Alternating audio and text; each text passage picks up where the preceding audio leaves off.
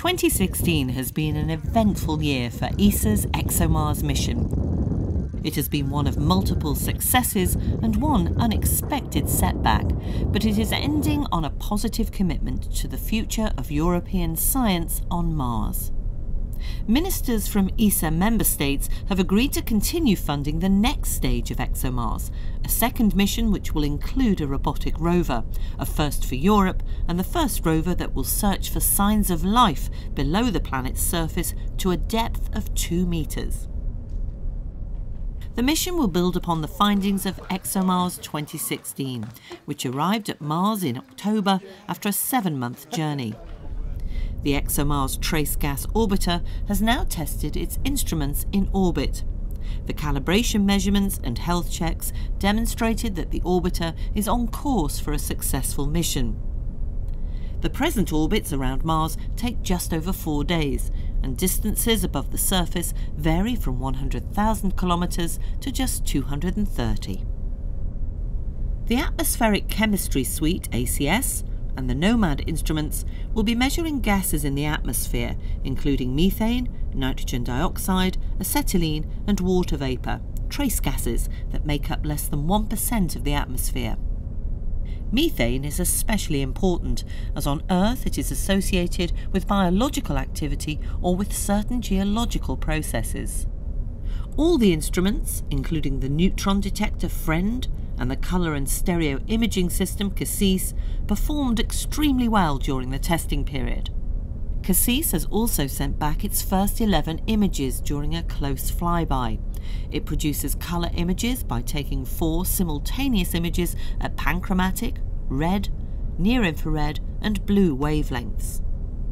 Its closest approach was 235 kilometres from the surface, north of the Valles Marineris canyon system. This image shows a crater 1.4 kilometres across, near the rim of a larger crater near the planet's equator.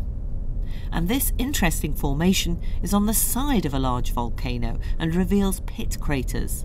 The image width is about 25 kilometres across. The camera team also produced a 3D reconstruction of a region using a stereo pair of images, showing everything is working as it should be. All the data collected during these tests will help improve the onboard software to produce even sharper, higher quality images in the future. Unfortunately, as with many missions to Mars, the technology demonstrator lander Schiaparelli fell short of its goals. It collected almost all of its expected data during its descent on October the 19th, but the craft crashed onto the surface during the last minute before landing. The precise course is still being investigated, but preliminary technical investigations have found that the atmospheric entry and slowing down in the early phases went exactly as planned. The parachute also deployed as expected, and the heat shield was released correctly. During the next phase of descent, however, erroneous information was passed on to the guidance and navigation control system for just 1 second. When merged into the navigation algorithms, it generated a false altitude of below ground level. This triggered the release of the parachute and the back shell prematurely.